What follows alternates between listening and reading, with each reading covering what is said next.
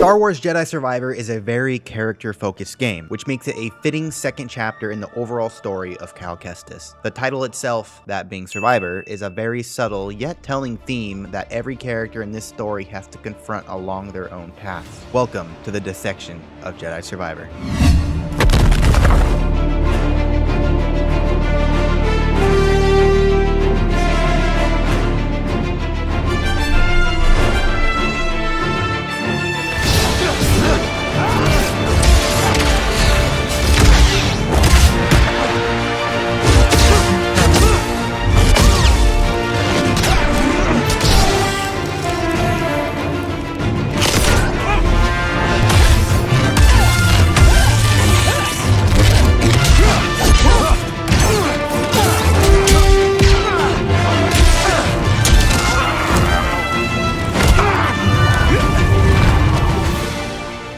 Hello there everyone, and welcome back to another Dissection. I completed Jedi Survivor story just about a few days ago as of me recording this video, so I have had quite some time to process the journey that the crew of the Mantis embarked on, and I have got to say it was quite the roller coaster.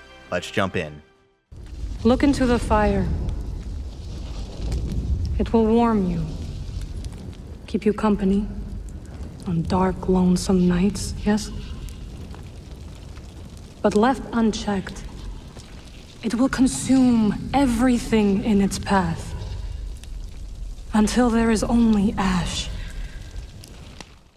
In Jedi Fallen Order, we follow Cal Kestis' journey of self-discovery as he finds his way in a post-Order 66 galaxy. He is literally a survivor of the Purge, so going into Jedi Survivor, my initial thoughts were that the narrative was going to focus on Cal's internal fight of overcoming all the immense loss he went through. And boy was I wrong. I honestly thought maybe Survivor was going to be about this parallel between Dagan and Cal going back and forth between how to confront the Empire, because in the trailer Dagan says, how could you let this Empire destroy the Order? So those were my initial thoughts, and what I got was completely different, which isn't a bad thing. The first mission of the game takes place on Coruscant, you know, the capital of the Galactic Empire. Rather than focusing on Cal running from the Empire and trying to stay alive, we see that he has been up to quite the opposite, taking the fight directly to the heart of the Empire. Cal's whole purpose is to inspire others to fight and not give up who they are, because the Empire has already taken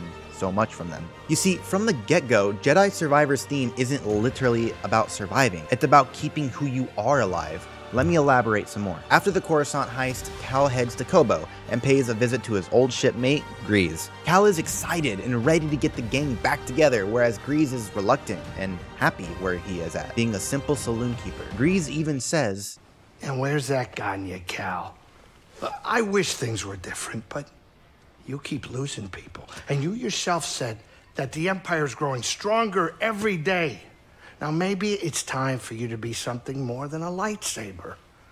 Think about yourself. Settle down, find a home." Cal is disappointed by Grease's response and continues forward nonetheless. The Empire took away his family during the Purge, and now they took away his Mantis family. It may have been indirectly, but them splitting up was a direct result of the Empire. If the Empire didn't exist, the Mantis wouldn't have split up, most likely. Things haven't been the same since they split up, as Cal says, and feels that a part of himself is missing. Fast forward to about halfway through the story, the crew of the Mantis is finally back together again, and you can see that in Cal's mood. His entire demeanor lifts and changes. He feels whole once more, and that's because the part of him craving his friends and family was brought back to life and allowed Cal to return from a place in which there was no return. More on that later. I brought up the Mantis family being an integral part of the theme of Survivor for two crucial reasons. One, because that part of Cal that came back once everyone was reunited is what made Cal whole. It was a major part of him that did not want to give up the fight against the Empire, which is who he is as a person. He does not want the Empire to take away what little of him remains. Now the second reason is far more important. Without the Mantis reunion, Kestis would have been lost to the dark side, which ultimately would have killed every part of what makes Cal. Towards the end of the game, Bode betrays Cal by killing Master Cordova and bringing the Empire straight to their secret hideaway on Jedha. This ultimately leaves Cal without the compass to get to Tanalorr and two of his mentors. dead. Cal learns that Bode has been working with the Empire ever since the beginning because he cut a deal with them, and once again, more on that later. All of this is enough for Cal to tap into the dark side and use his anger and despair of Bode's betrayal while hunting him down at the ISB base. If not for Marin's presence, Cal probably would have killed Denvik, the ISB officer who secretly cut a deal with Bode to protect his daughter. Without the Mantis reunion, Cal would not have been reunited with Marin and subsequently would have embraced the darkness. You think yourself a survivor, but you are a failure! They haven't beaten us. Not yet. Now who is blinded by the past?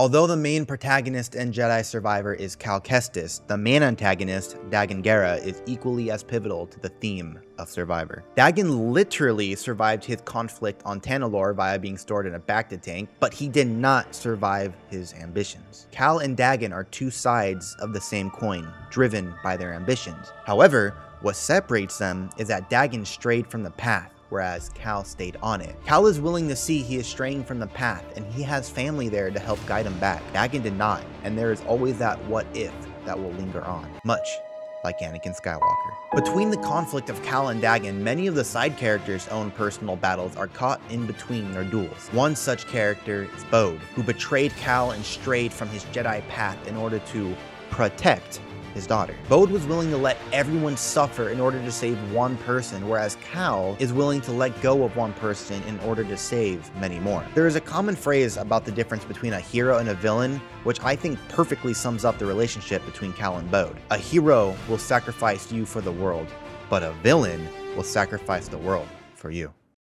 There you all go, there is my dissection of Jedi Survivor's theme. I wanted to bring up more literal examples of the theme of Survivor, such as Marin outliving the Night Sisters and Seer conquering her darkness, but I felt that Dagan, Cal, and Bode were the real discussion here. Their destinies were intertwined. Marin served as Cal's crutch in a lot of ways, considering her character is much more static than Cal, which is not a bad thing at all. Sometimes a static character really helps a more dynamic character grow, or vice versa. Without Marin, Cal would have strayed from the path, as she tells Cal. I know you are in pain, but this is not you!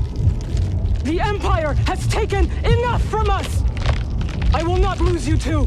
Thank you all so much for watching this video. If you like this and want to see more dissections, please like, subscribe, and tell me what was your favorite moment from Jedi Survivor down below. If I missed anything, discuss down in the comments, and with all that being said, I will see you all in a galaxy far, far away. Subscribe to Zang Helios for some more unfreaking believable content.